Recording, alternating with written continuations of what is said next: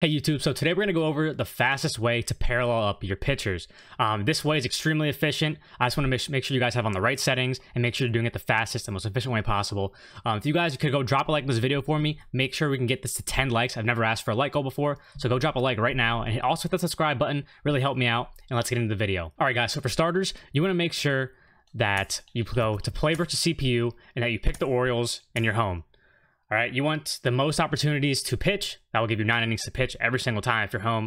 And the goal here is to pitch all 9 innings because you want to try to get the win, the complete game, and as many strikeouts as possible. So we're just going to pick our pitcher and hop right in the game. All right, guys, once we're in the game, you want to go to your settings and go over to pitching. Now, I had difficulty on rookie. I think you should all have it on rookie. You can, it doesn't really matter. That's the lowest you can go, but rookie doesn't make a difference for your PXP if you go up and over or up in difficulty. Pitching interface, I keep it on the one that you're most comfortable with. I know Classic makes it go a lot faster, but Classic, you have a lot less control with your pitchers. So I think this way will get it done the quickest way possible. All right, so once you have those on, what we're going to do here is we're going to throw 2 fastballs up and in. And I want to use, again, pinpoint so I can be as accurate as possible. 2 fastballs up and in. All right, we throw a ball there. Once we get to 2 strikes here, all right, we dropped on a bunt, so that's not what we wanted. But I'm trying to show you guys here the best way possible when they don't bunt. 2 fastballs up and in, and then a off-speed pitch down and away. Usually it is a strikeout almost every single time against lower difficulties against the CPU. So look here, now we finally got that. Let's throw a slider down and away. As you see, we get a strikeout. So you want to do this over and over and over again, right? So again, we're going to try it one more time here. We're going to go up and in. We're going to go 2 fastballs up and in. Just to show you guys that it works, and I'm not lying to you. This is what I do. 2 fastballs up and in, and then we're going to go slider down and away. And he's going to strike out again. So now that we're done with the top half of the inning, I want to show you guys what we're going to do with the hitters. So with the hitters, you just literally want to bunt every time.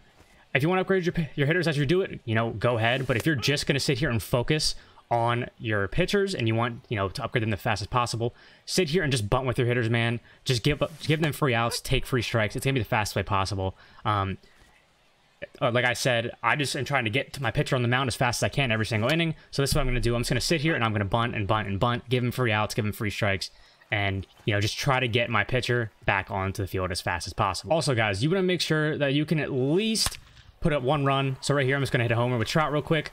We're going to put up 1 run, take the lead, and we're just going to hold that lead the whole time, right? Once you get up 1 run, just make sure you score it. Doesn't matter what inning. Just score the 1 run, and you will get the lead, and then your pitcher will therefore be in line for the win every time. So again, we're just going to bunt, give him free outs. Now we're out of the inning, and now our pitcher's back up. So I'm going to go through a whole game here. I'm not going to show it on here, but once I get to the end, I'm going to show you guys how much PXP I get from this method that I am showing you right now. All right, guys. So as you can see, we pitched 9 innings. We got the win. We had 20 strikeouts. We did have 1 walk. But I just want to show you guys, once I exit out of here, how much PXP this actually got us for these 9 innings, 20 strikeouts, complete game, and everything like that. So we're going to advance. So if we go into parallel upgrades, we got 670 for Shohei Ohtani right here, as you can see. So if you sit here and just grind this, guys, over and over, 670 PXP per time is crazy, right? You sit here 10 times, that probably took me 15 minutes, right?